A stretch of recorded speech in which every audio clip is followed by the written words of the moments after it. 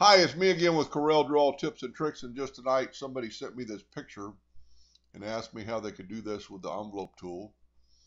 And it's kind of a fun project. I don't know what it's for, but using the word rainbow with a little curve to it, and pretty easily done.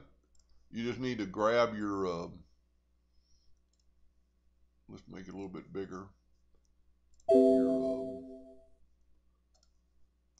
artistic text, and just type out the word rainbow, but go, this is vertical text, so R, enter A, enter I, enter N, enter B, whoop, O, W.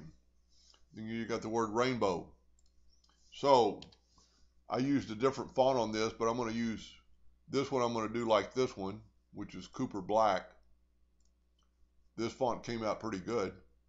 But then you just need to scrunch these letters up by using the shape tool and just go uphill till they're almost in line.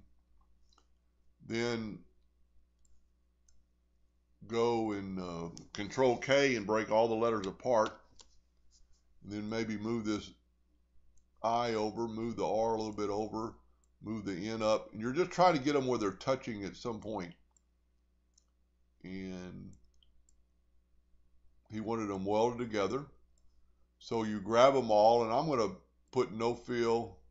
I'm left clicking my mouse, right clicking my mouse.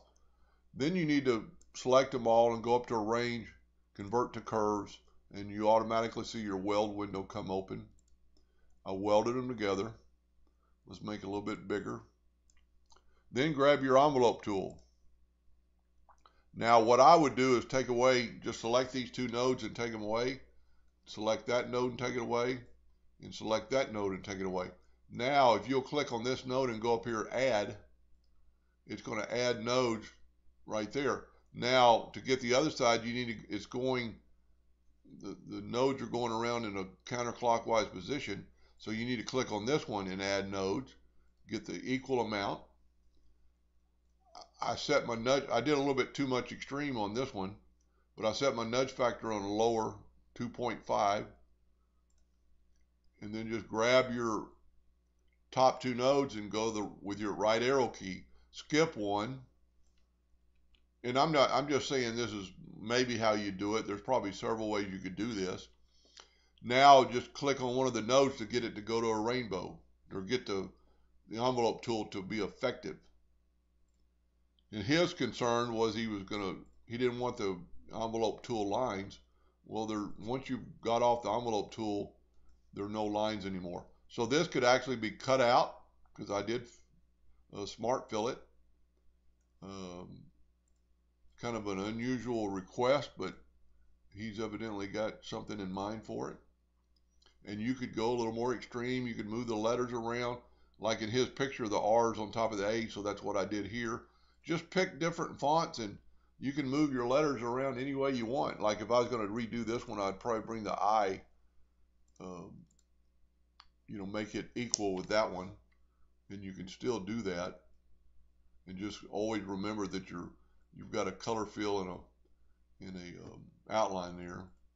So it's going to look like that. So if I was going to do that, I would take the color away and see there's what you've got. You've got your smart fill tool, and let's move it out of the way. And I would we can just delete that. And I would use the shape tool on this part. And because it's an envelope, it might give you a little bit of trouble. So you might have to break curve apart. And then you can doctor it up and make the A kind of stand out. Maybe erase that node, and make the A look more like, turn this one into a line. And then you can always smart fill it again, and that does look a little bit better. Anyway, I hope it helped him a little bit. Thank you for watching.